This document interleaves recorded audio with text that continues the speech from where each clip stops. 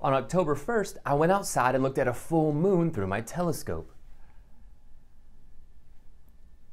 A full moon is the moon phase when the moon appears to be fully lit up. So here's your question. How many days will it be before I can go outside and see another full moon? Take a minute and discuss that with your classmates. Then I'll be back to talk about the answer.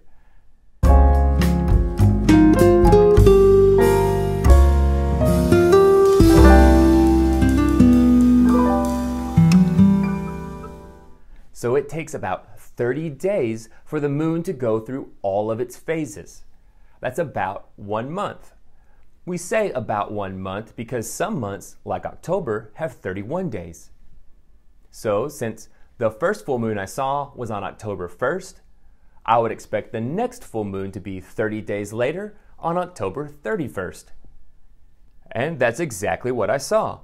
On October 31st, there was another full moon in the sky. Of course, that wasn't the only thing outside at night on Halloween.